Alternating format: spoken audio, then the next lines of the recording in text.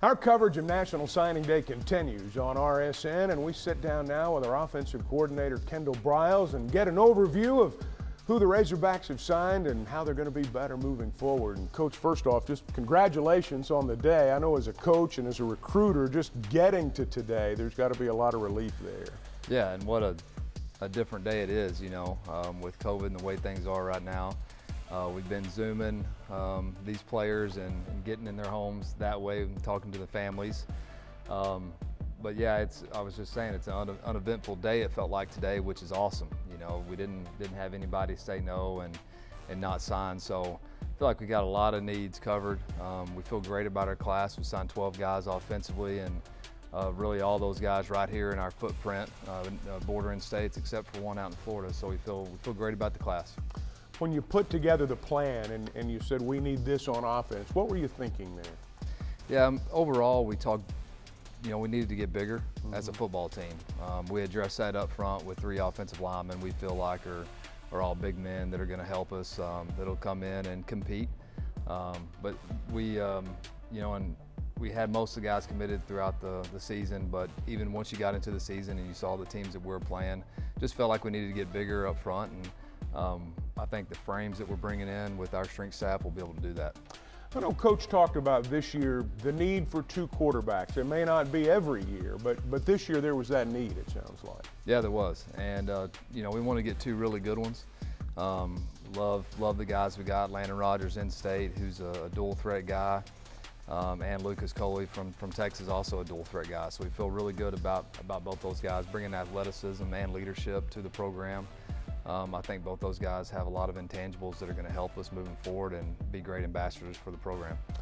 When you run an offense like you run, you're going to need receivers. You signed 4 more in this class. Talk about that position, and in a normal year, what you might like to do is 4 about the average that we might see annually there? You know, it just depends on your numbers. You're going to end up playing, you know, probably 7 to 8 guys throughout the course of a year. You'd like to have anywhere from 10 to 12 on scholarship, so it just really depends on what you have on campus already.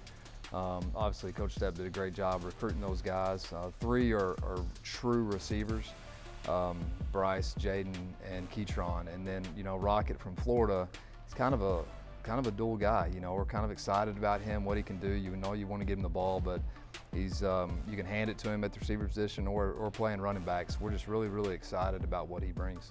You signed a couple of running backs, and as we see every year, it seems in college football, you can get down that list pretty quickly, and you need those guys there.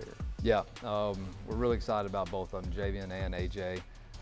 You know, Javian's a tough, hard-nosed kid, comes from a winning program, then won him another state championship, and we really needed speed at the running back position. AJ, he brings speed and he brings power. He's got some wiggle to him as well, but he can go the distance, so we're really excited about both those guys. Coach Smith did a great job recruiting. You know, it was interesting. I was thinking about how, you know, last week you're game planning for Alabama, you're getting ready for a football game, but you're recruiting. Every day's a recruiting day. As a coach, how'd you balance all that? Well, Coach Pittman does a great job setting our schedule and keeping us on task.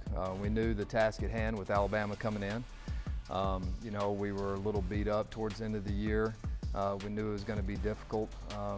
I think we game planned best we could and practiced best we could while really handling the recruiting responsibilities that we needed to. And we felt good about all the commitments and where they were, but still, when you get to this time of the year, there's people that other teams are losing guys and trying to come steal yours. So you got to make sure that you're on top of it. And I think Coach Pittman did a great job setting the schedule, allowing us to manage it all. And finally, just the performance on the field this year and the feeling around the program. What effect does that have? You know, it's funny because you know, when you go into a season, and not that we won a lot of games. You know, we were on the other column a little bit more than the winning column, but there's still a lot of excitement. And, you know, I think it's with winning 3 SEC games, playing the hardest schedule arguably in the history of college football, and being very competitive, you know, in almost every single game except the last one. So I think there's a lot of hope for the program. I think our guys, the culture that we've created in this football program, I think it's made everybody who follows Arkansas happy about the direction where the program's going. Obviously, Coach Pittman is the head hog with that. So we're really excited about the players we got coming back, and then add this group to it, we feel great. Coach, thanks so much. Thank you, appreciate it. All right, folks, stay with us. It is an exciting day, and our coverage of National Signing Day will continue on the Razorback Sports Network. Go Hogs.